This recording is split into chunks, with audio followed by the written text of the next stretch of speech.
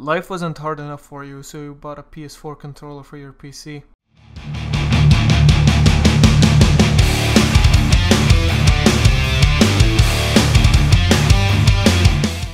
The DualShock 4, or DS4 as I will refer to it throughout the video, is a very solid gamepad.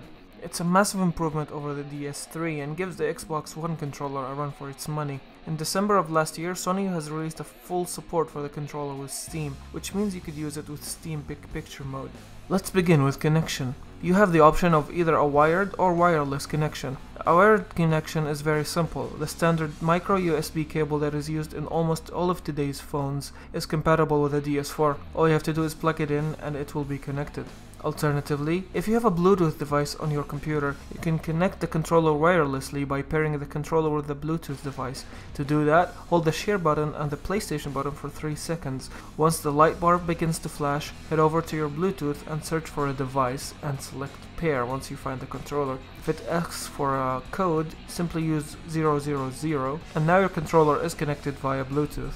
If you're like me and using an external Bluetooth dongle, you might want to skip installing drivers from the CD that comes with the dongle. Instead, just plug it in and Windows will automatically recognize it and get the best drivers for it to work properly.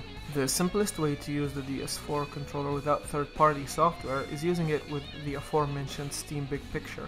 All you need to do is connect your controller and start Big Picture. Once it loads up, you can navigate with your controller. Steam Big Picture provides you with a little icon next to each game to show you if it's optimized to use with a controller or not.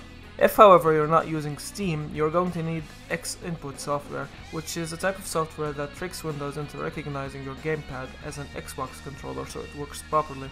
Some of these go the extra mile and allows you to gain full control over the DS4 controller, like playing with the light bar and dragging charge among other things. My software of choice is DS4 Windows. You have the option of using anything similar like X input mapper and whatnot. Link for downloading the DS4 Windows will be in the description. Once you start up your software, it won't detect the controller. Go to the Settings tab and select Controller Driver Setup. From there, click on the button at the top and wait while it installs. If you have Windows 8, 8.1 or Windows 10, then you're all set. If, however, you have Windows 7 or below, you're going to have to click the second button, which installs the Xbox 360 controller driver. If it doesn't work, I'll provide a link for downloading it in the description. After installing the 360 driver, you should be all set. Now that everything is in place, you can mess around with DS4 Windows. Click on Profile and double click on Default. You can change the light bar color, make it glow red when it's low on charge, and maybe configure the rumble and many other things. And now you can head to any gamepad supported game and play it with no problems. Some games won't work because they themselves do not support a controller on PC. There are workarounds for this, but I'll leave that to you. One thing that people seem to forget is that if your controller disconnects, maybe if you turned off your computer or whatever, to connect it back in using Bluetooth, you just have to press the PlayStation button and it will connect automatically. You don't have to go through the procedure of pairing every single time.